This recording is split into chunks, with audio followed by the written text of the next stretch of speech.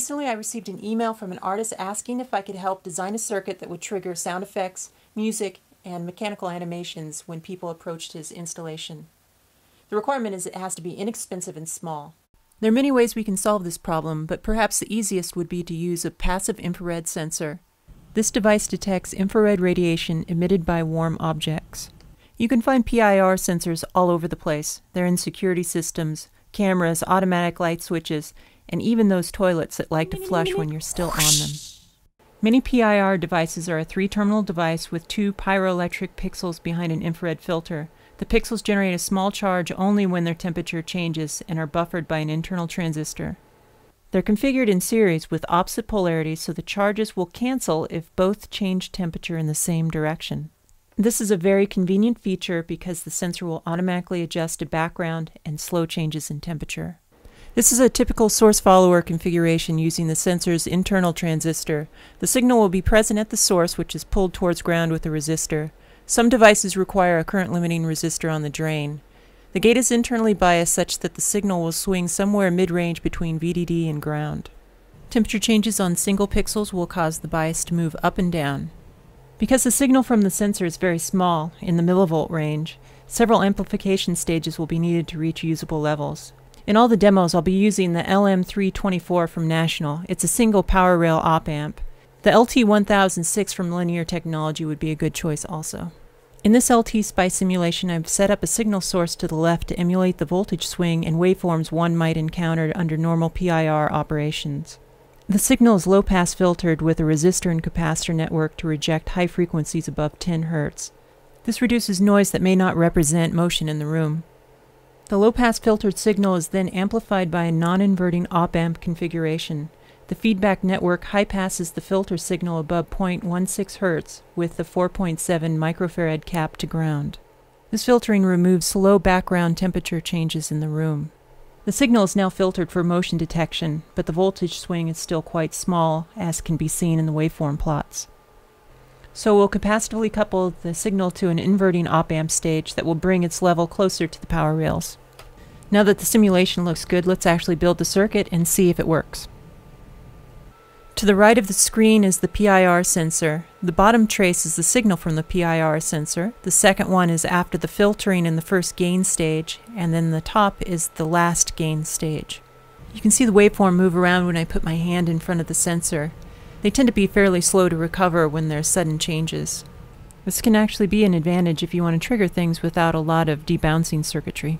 Okay, for the musical portion of this project, I chose the MSP430 LaunchPad development kit from Texas Instruments.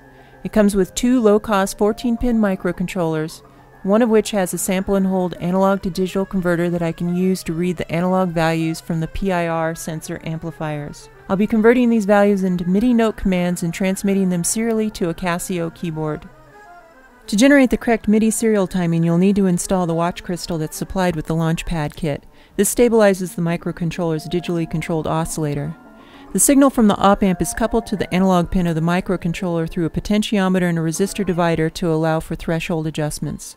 MIDI serial communication uses a current loop signaling scheme, which drives an opto-isolator at the receiving end of the bus.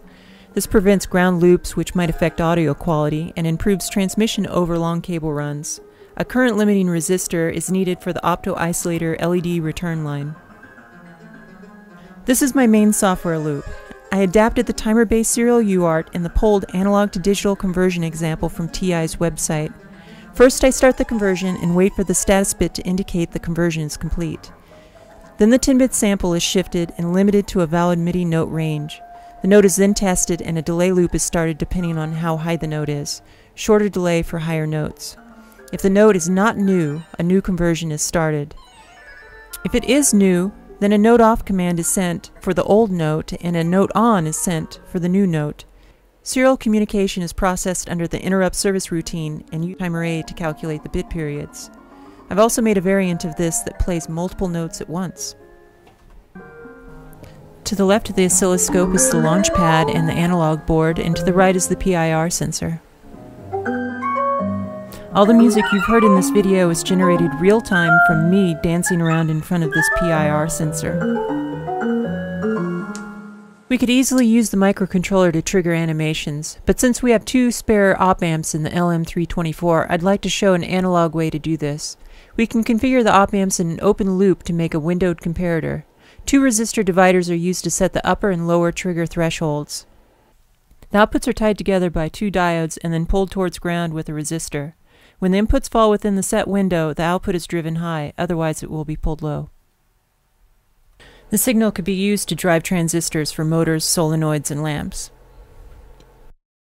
If we remove the diodes, we can use the 2 outputs like an H-bridge and drive a very small gear-reduced motor. PIR sensors output swing positive or negative depending on the direction they are passed laterally. This will cause the motor to follow my hand.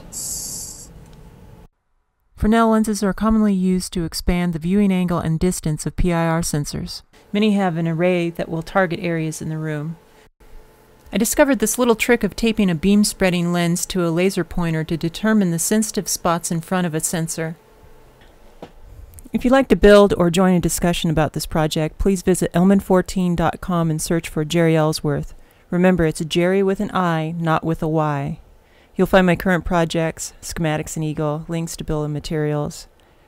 I'll also be taking suggestions about upcoming projects there too. To be honest, I didn't know until recently that Elman14 has very good prices on parts, so be sure to click on the little store button on the upper left of their webpage.